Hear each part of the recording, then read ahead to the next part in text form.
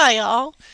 Today I have another very short tutorial, just real quick on how to manipulate and display your files when you have multiple files open.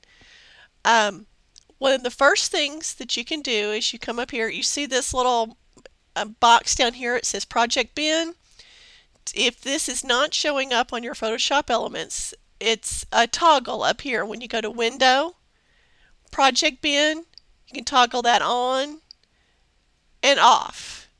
And one of my creative team members pointed this out to me, that it's real handy to put your images that you're working with down here in the project bin. That way when you are working on a new file,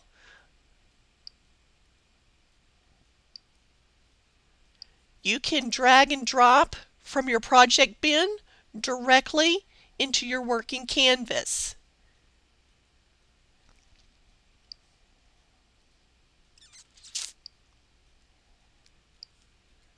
And I like that it drops them in the center,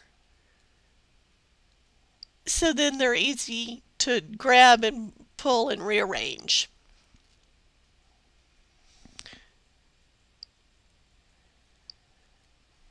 And um, another thing I wanted to show you, just as another way to arrange your open files, is you can come up here and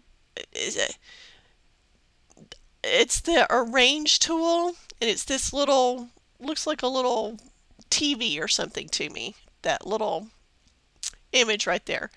And you can come up here and this will string them out along the top here, and you can use this to go to specific files,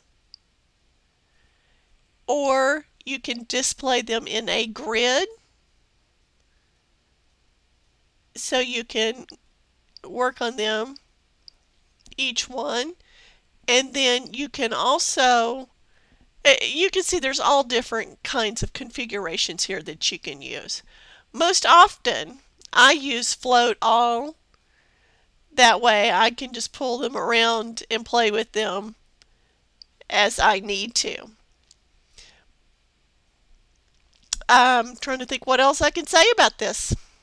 If you have any questions, please leave a comment on my blog, and I will answer any questions that I can pertaining to the displaying and using the configuration tool for your element layouts.